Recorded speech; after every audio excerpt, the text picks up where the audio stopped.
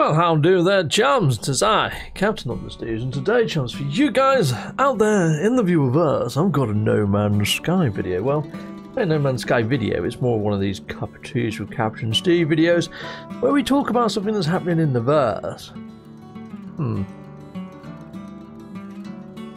We're thinking, well, there isn't much that's been happening in the verse. I've been watching Twitter, there's only been a couple of posts by the Murray, and there's been nothing of interesting or aught. Yes, and you'll be right, people in the viewerverse, this is over in the content creation space. Let me bring up my reaction cam and take a quick look-see at what's been going on, people in the viewerverse. Kaboom! And there I am, on the Tinterwebs, and I'm on Jim's official, Jim Games official, sorry. It's changed a few times, hasn't it, Mr. Jim? Yeah, it was, I believe it was Jim's creative No Man's Sky right at the start, but yes, it's gone through a few iterations, and I'm liking your new logo. Looks pretty darn freaking awesome, sir. Yes, I guess it does, pretty gnarly. Anyway, let's scroll on down, you can see here, I've watched one of your videos here. I've also watched this one with the ships that you've done. I really liked your actual recommendation for my ship, Mr. Jim. Aptly picked. Heck yes, he found a red and white Anvil of Destiny. Pretty nice. Anyways, let's hit on up this one here, because this is the one that I want to sort of bring to your attention, people inside of the viewerverse. Let me just check that, yeah, my PC volume is quite loud. I'll just play the first little bit of his video so you can take a quick watch. There we go.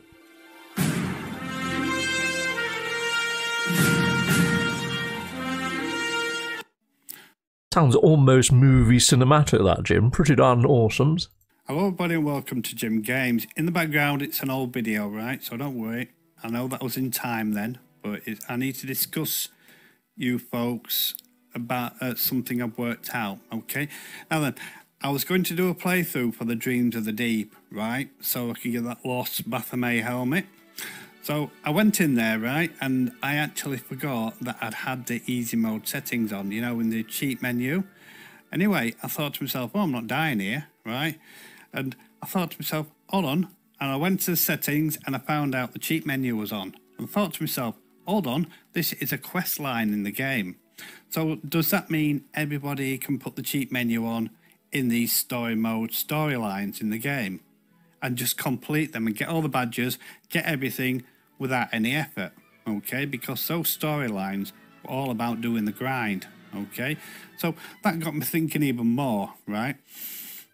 Now then, as Hello Games shot themselves in the foot now, right, with this cheat menu, does this mean they cannot effectively put any kind of story mode into the game now, any new storylines? Because think of it this way, anybody could just jump into the cheat menu, right, and just change the settings to easy, everything free, and just fly straight through a storyline right to the very end, right, without any effort, right? Because we did those storylines in the past because there were... Okay, so I think you kind of get the general gist of where Jim's coming from on this one. Now, I kind of have to agree with him to a certain degree. I mean, I've done videos on the Waypoint update already, and how I feel that maybe it will detract from people actually playing through the game and feeling that they've actually achieved or earned things. Because yes, whenever they get stuck, rather than jump online and look up a video on how to do something, they can just flick that switch on the actual game mode and just change it up a bit, people in the viewerverse. So I do kind of agree to some degree when it comes to all of that sort of shenanigans. So I don't think Jim actually shows what he calls the cheat menu inside of his video. So you know what, I'm just going to jump inside of game and show you the menu that he's on about. So here we go, let's jump on over into the game, I guess. So if you just bring up the options screen here, and go to options, and go to difficulty settings right here. You can just change the mode to creative if you want, get a load of stuff for free, or you can even set everything all the way down to the lowest forms, all the way across the board.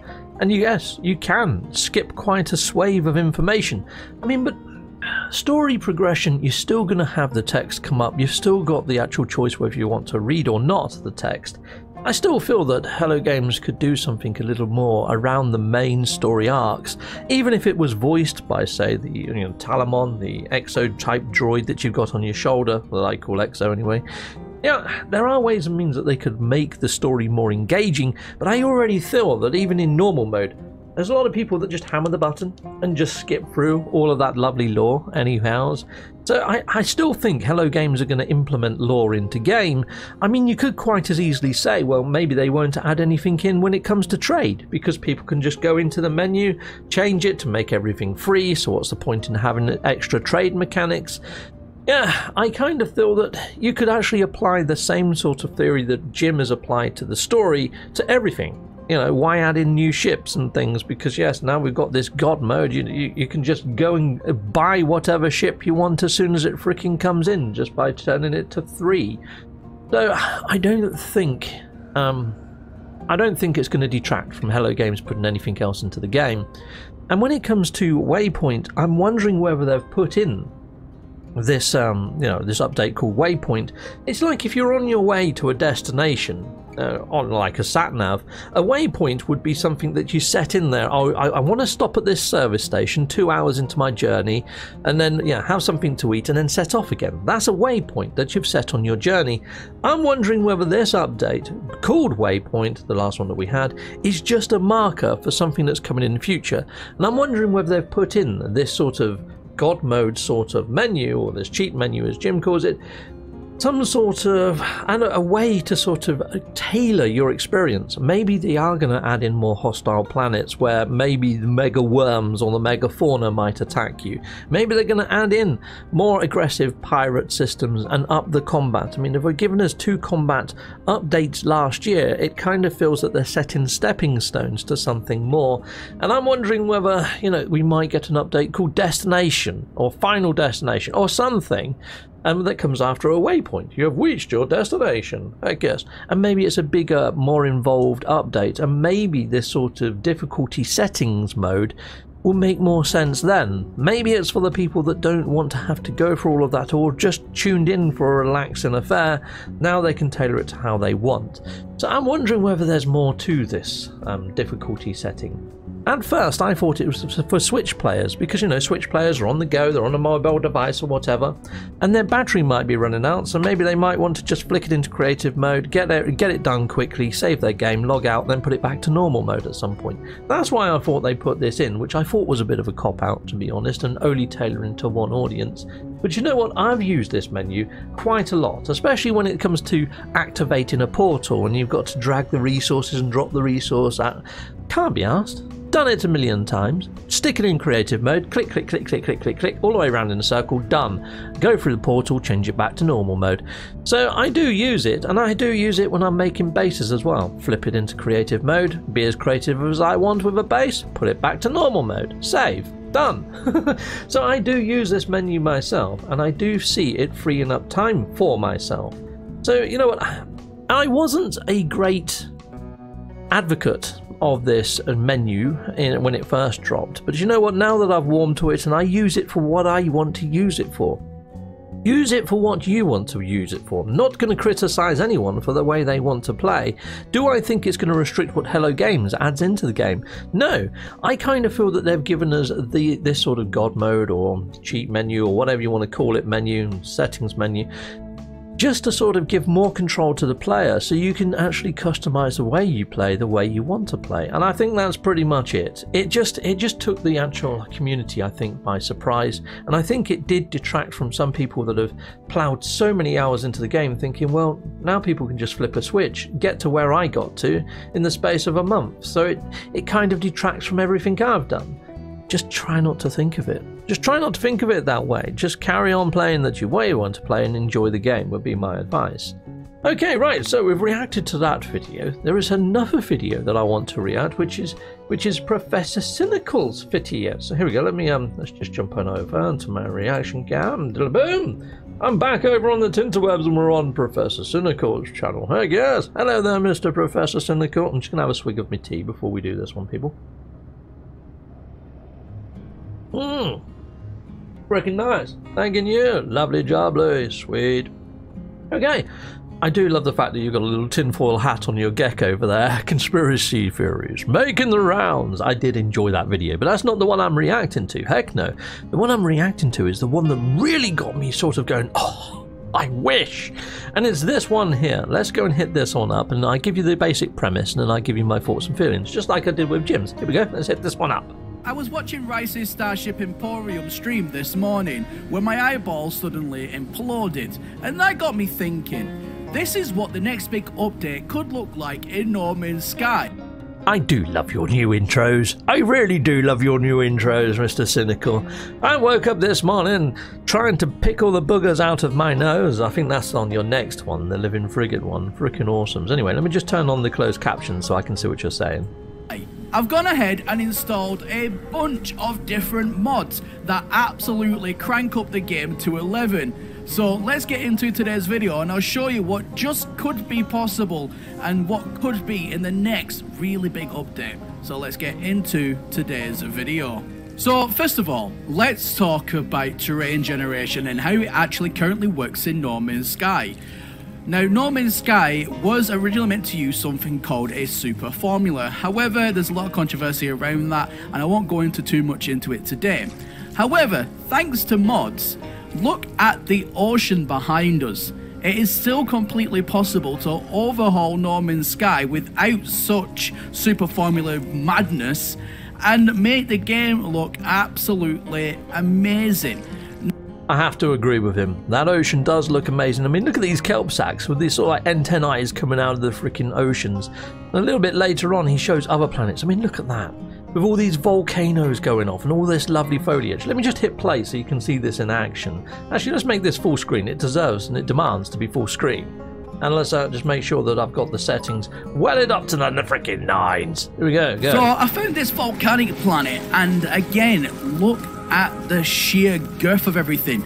It is absolutely mind-blowing just watching all these volcanoes that are dotted all around you, all going off at different times, and it just brings that almost immersion, especially like a... Okay, now, as much as I would love something like this to happen to No Man's Sky, he's already just said there, you know, he's had to crank up his graphics PC to the freaking levels, you know, just to actually achieve this. That's not going to happen with Switch. He even raises the same point himself in this video, that it can't come to Switch, it probably couldn't come to next gen, but what about current gen, you know, PlayStation 5, the Xbox Series X, and maybe the S? You know, what about high-end PCs? Now, he did mention that he had put in all the sorts of links for the mods inside of here. I'm just taking a quick look. See, I can't see them there unless... Is it this one? I don't know. No, I don't think it has. I don't see the actual links to the mods. However, I would love to know what mods you're using, Professor Cynical. Mainly because I'm actually thinking, on my PC, I haven't got that far with my No Man's Sky save. I was wondering how the actual community might feel about me doing a modded, fresh save on my PC and just playing through using the mods that you've got installed here. I mean, this one here is actually a frost world that he's standing on right there. Look at that. I hate frost worlds, but that one looks freaking amazing. I'm not gonna lie. I would spend time exploring these planets with this modded sort of action, you know? So yeah. As much as I would love to see this sort of stuff come into No Man's Sky, what I would like to see is, now we've got 256 galaxies or 254, but if Hello Games shrunk them down to maybe say 16 galaxies related to the glyphs, and each galaxy added in a mod that does something like this to each of the different galaxies, so each 16 different galaxies, and they're all freaking different, and it makes it feel like you need to progress through all of them, and maybe you get a reward at the end of each one, you know? Something really cool, like the Golden Vector, or something worth having, you know? And yeah, and make them all very different. I think that could be awesome. That could be blinking awesome. Anyway, people, they're the two videos that I've found this week that I've been super stoked for within the side of the No Man's Sky verse, or at least made me think inside of my head, wow, yeah. Or decent discussional points, you know? It's like that video of Jim's. It may restrict what Hello Games decide to put into the actual universe, but I don't think it will. I mean, sound off in the comments, let me know if you feel Jim's could be right on this one. I mean, he could be. You know, we might not ever see any more lore go into No Man's Sky and story arcs. I mean, when was the last time they added a new story arc? It's been frickin' time! And let's face it, they had all that lovely lore that Jeff Buchanan came in and wrote for them, 2 summers ago? So we're talking 2 years ago. All the stuff about Ariadne going missing into the realm of glass or the void or whatever. And, you know, introduced new characters, Astara and Hildebrand and countless others. Well, not countless others. There was probably about 4 others or something. No, there was 4 total, roughly. But yeah, like Narcissus and stuff like that. Anyway, we've never heard mention of them ever again. And we don't even know what's going on with the doppelganger that is Ariadne standing in our Nexus right now. They've got all that lore. That all exists. It's all in the game file somewhere. They could have activated it. They could have put it live as another arc for all of the, you know, the Switch players to enjoy.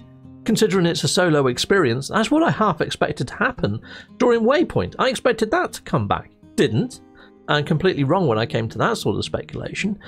You know, I've been banging on about the Realm of Glass and going to rescue Ariadne inside of the Void or the Realm of Glass for freaking eons. Hasn't happened, so I got that wrong. So, you know, I got a lot wrong. So let's see if, you know, Jim could be right. We might not ever see any more story go in.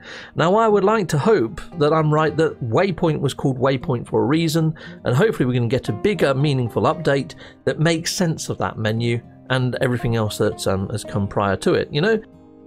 So something that I want to reiterate. I mean, I did a video around Waypoint at the time of its launch, and I still feel the same way now, that maybe that menu should be completely grayed out until you've actually completed the very first galaxy. So you've either reset the galaxy or you've got to the center of the galaxy and, you know, reset the simulation or whatever.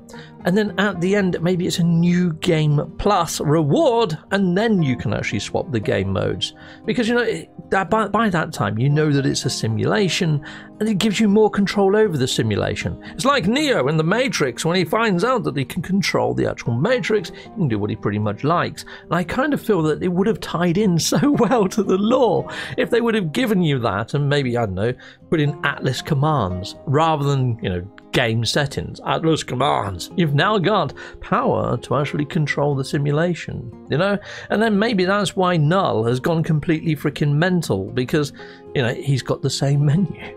Who freaking knows? But it could have tied in quite nicely, if you get what I'm saying. Out of all the updates that Hello Games have given us, how many duff ones have we had? Waypoint for me has been the biggest duffer out of the whole freaking lot.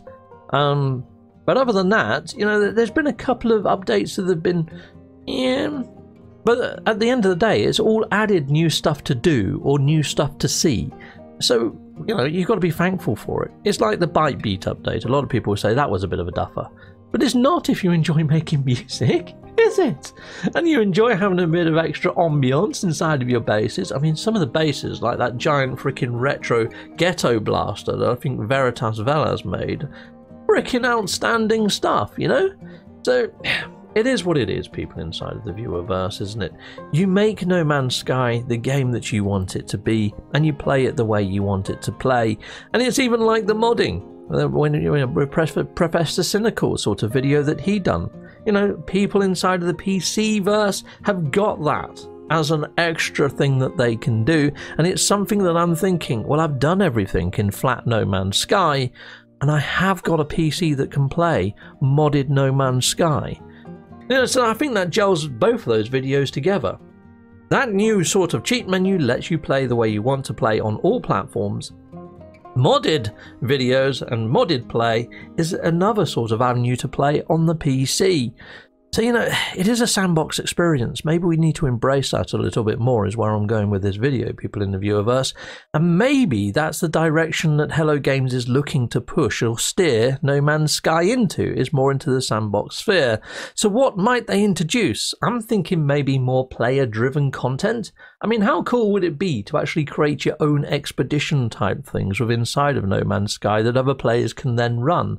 But for them to get that working and operational, they need to get sort of multiplayer operational, I believe, on side of Switch. You know, unless it could be a new way of play where you can still create these things, players can still pick them up, and maybe they don't need multiplayer because you can do it solo. I don't know.